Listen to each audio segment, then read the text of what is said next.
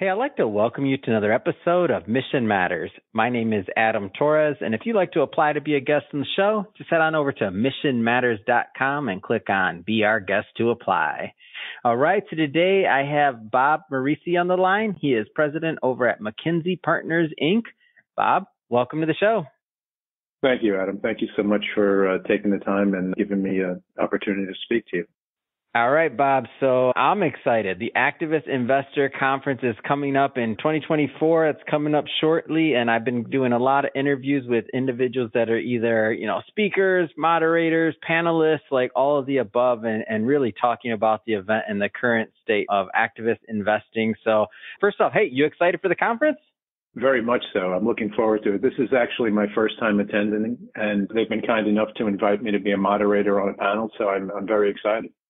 Oh, man. So what you're saying is they're putting you to work just like me, right? Like, yeah, everyone's got to earn their living. And they certainly, awesome. They've been very great. I don't see it that way. They've been very gracious inviting me to participate. So that, as you know, no publicity is bad publicity unless it's on Instagram. Hey, there you go. Hey, no, in all sincerity, yeah, I agree with you. Like, they do great work over there, Deal Flow Events, and I know we participated in their most recent microcap conference that was in Atlantic City, and it's just, quality event, quality people, the conversations. I can say on my end, the interview side has been phenomenal, the guests and everything else. So I'm sure this event is gonna go off without a hitch and be amazing as well. I guess just to get us started here a little bit further on this concept of activist investing. I mean, you've been over 30 years experience in your industry and space. Maybe give us a little bit of context for that.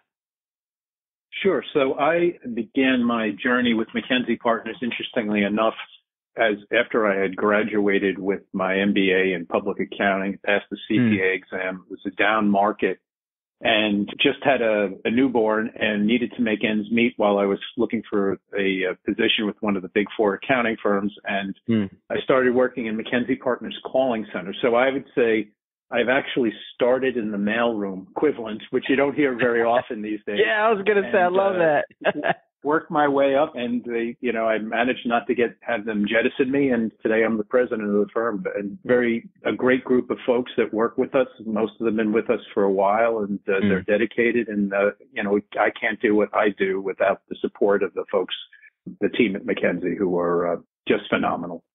What an amazing story. And this is a unicorn situation. I'm going to tell you why, Bob. Not for everybody, but for the next generation or our current generation, whatever we want to talk about there. They've heard these stories about individuals that, grew up through a company and they started in the mailroom, and, 30 years later, they're running the company or they're at a certain level. I have to ask from your point of view, just so people can even see what that's like what keeps you with McKinsey? Like, they're on this whole path. Like, what kept you there? Like, because there's got to be something behind that. Yeah, so there's a few things, Adam.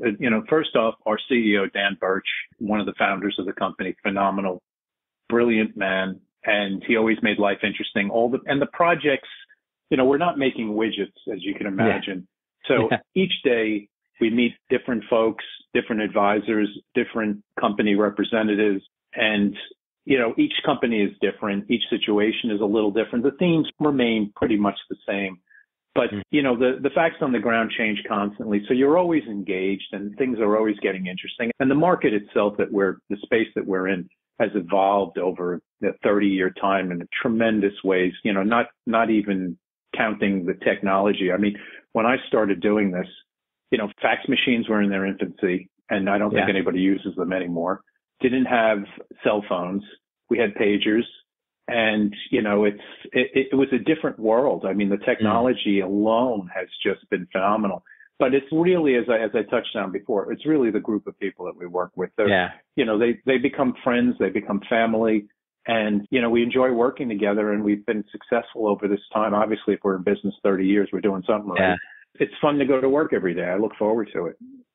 Yeah. Talk to me a little bit about culture. Because this just fascinates me when there's a stickiness to this and to this story. Like, talk to me about the culture. We focus on a few things. We focus primarily on taking care of our clients, supporting our fellow advisors, the bankers, the lawyers, the PR folks, the comp consultants, helping synergistically bring forth the best product for our client ultimately. And for the most part, for McKinsey, those are issuer clients, although we do work on occasion for some activists, but not as, it's overwhelmingly leans towards the issuer clients, the corporates. That's the job one. But part and parcel of that, it's been a culture that's evolved where we take care of each other internally. We look after each other internally. We are always trying to make the work-life balance one that recognizes that, and as you can imagine, over 30 years, folks started with us out of college, and then all of a sudden they got 3 or 4 kids. You grew together, literally. Literally together, and grew together. And I have to tell you, COVID for us was the crucible. The early days of COVID were scary. Part of our staff were considered essential personnel, and they were rock stars, and they came in every day. But for the most of us who live, in New Jersey and Long Island area, I live in Brooklyn myself, we were remote. And I think as a firm, it was kind of the quickening of our culture, if you will, in that we grew much closer. We would have weekly, sometimes bi-weekly, kind of not even business meetings. Of course, we met regularly on business. Had to because we were all remote and we were finding our feet on that. But we would have a wine hour once or twice a week where we would, just for 35 or 40 minutes, get on the call. How's everybody doing? How's everybody feeling? Are you taking care of yourself? Are you getting exercise? I mean, and it kind of grew from there. And now we've always been a tight-knit group of folks, but we're even more so now. And taking care, at least from my perspective, and I think it resonates from our CEO down, taking care of our team is job one. We take care of our clients and we take care of our staff, and together it just works. It just works. And we're very fortunate, and we have very little turnover. And, the folks, I think everybody is sincere and when they tell me that they love working with us. Yeah. Yeah. Well, thank you for sharing that, Bob, because like I said, I wanted to go a little bit. I know this whole interview wasn't supposed to be about McKinsey Partners, and we will get into, don't worry, everybody listening, talking about activists and investing and the role and all this stuff. We'll get into that. But when I meet somebody like yourself, and there's some magic behind the scenes happening there. And I just like to shed light on it to give yourself, of course, credit, but then all the other people that are part of this team and that are making this happen, because it's not the common story that I feel in the media, constantly nowadays. It's just not what we hear, in my opinion. Yeah, we certainly without the team, there's no individual who rises above the job without the team. And I'm probably not saying that in the best way, but it's not, what we do is not possible without the team of folks that we've built over the years, and everyone's a great contributor. Awesome. All right, shifting topics slightly here. So before we get into really McKinsey's role in, let's just say, activist situations for a public company, maybe I've been, asking every person that comes on the show that's participating in the conference just to kind of define what activist investor or what that means to you, just to give the audience, because I don't want to assume everybody knows the term and there's different nuances. So what does that mean to you or McKinsey? Sure. So it's evolved, Adam. It's evolved over time, and I would say in this moment, an activist investor is someone who takes a look at a particular company, and for better or for worse, believes that there are actions that can be taken that would improve the investment for the shareholders. And maybe that's focused on things like ESG, or maybe it's focused on actions that can be taken to, perhaps spin off a division, put the company up for sale. That's kind of the ultimate thing. Recapitalization. There are a whole host of things, but ultimately the goal is to increase the value of the investment, not just for the activists, but for the investors as a whole. And, that's, I would say, in its purest form and without any editorial around it, that's what activist investors attempt to do. Yeah, and it's interesting when I think about your career and like I'm like, well, when you started this ESG, I don't know if we strung those words together yet, have we? No. That's like a relatively new just talking term about for the, evolution, right? I feel like we haven't. Yeah. Yeah, and when you think about the duration of my career, the ESG is not a term that we've used probably only for maybe 20% of it. Yeah. And I think that this whole evolution of this activist space, just to give my opinion, I mean, I like the direction it's going. Obviously, it's still really realistically in its infancy, like compared to where it could possibly go, in my opinion. But I do like the evolution and just the fact that investors and others are now aware and at times more empowered just by even having that knowledge of what's going on. So that's why I was really excited to be able to cover this conference and get the info out there. Interestingly enough, one of the offshoots of activist investors, if I can just interject for a moment, please, is that companies themselves start taking an approach where, for better or for worse, it's called, be your own activist. Yeah. So the board and management take a look at the company through the prism of an activist investor, and you often find that kind of critical evaluation helps everyone. It may stave off an activist investor because you're doing things that an activist may propose, but it also potentially could increase the value of the business overall. So and that wasn't something in the early days of activism that you saw. I think this approach now, I think is probably one that has organically evolved, and it's quite interesting, I think. And I want to make sure I'm saying that right, because I'm gonna repeat this again. Be your own activist. That's the name of the concept. I haven't heard that exact phrase. I like it though. I like it. So it's a variation of that, but yeah, essentially it's the board and the management get together with their advisors and what if we did this? What if we did that? What's lacking? What can we do to improve our governance structure, our business? And it's all done through, as I say, kind of the prism of what an activist may propose if they were to get involved in a particular stock. It's maybe it's a strong phrase, but maybe it's equivalent to almost like wargaming.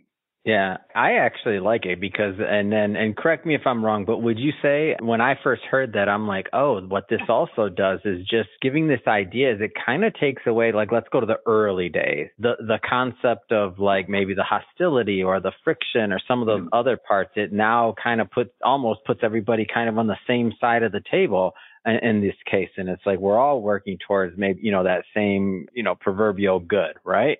Like, I feel like it kind of gives that disconnect.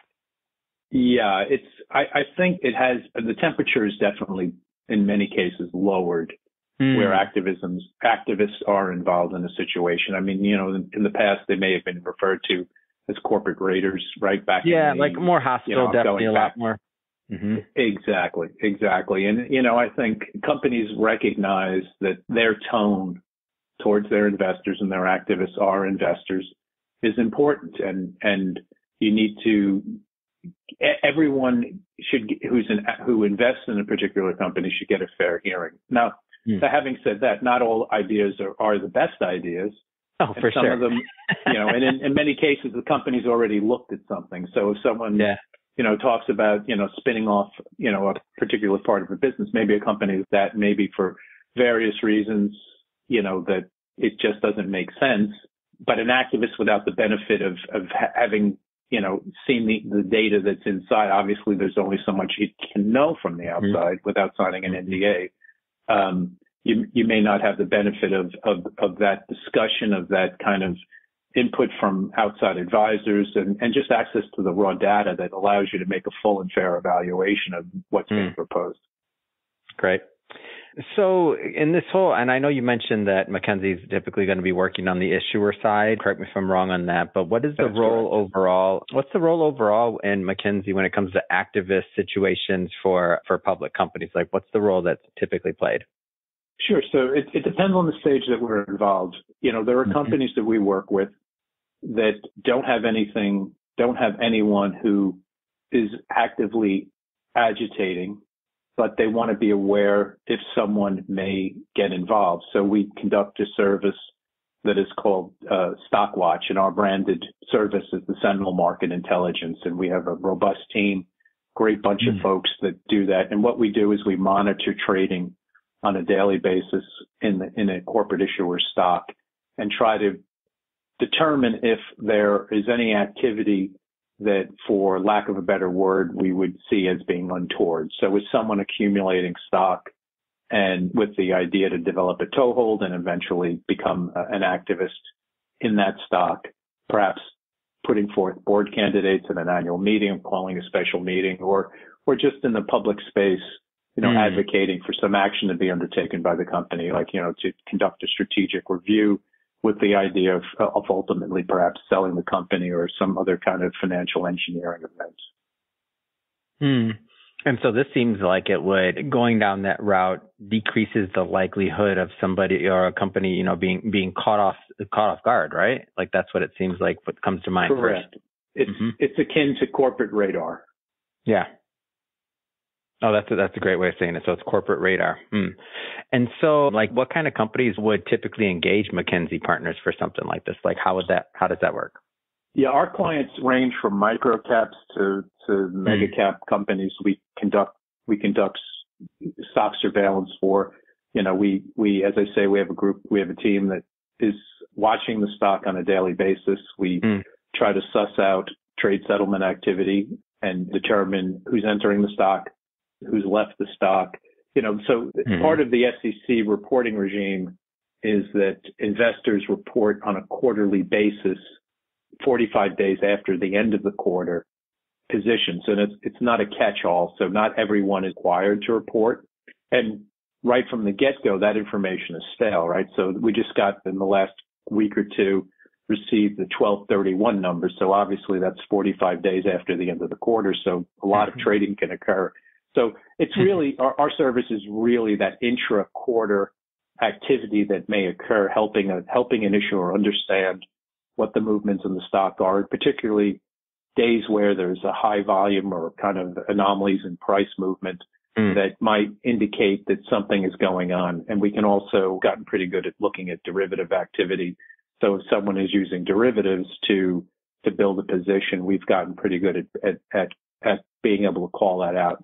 And it's a service that a lot of our clients find very useful.